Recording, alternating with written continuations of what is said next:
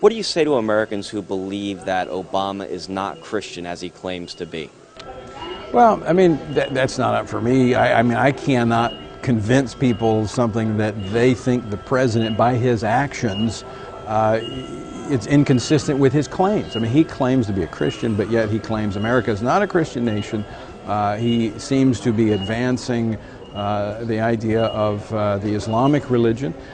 You know, that's up to him. I mean, the White House has to deal with that problem. That's not my work to do. Well,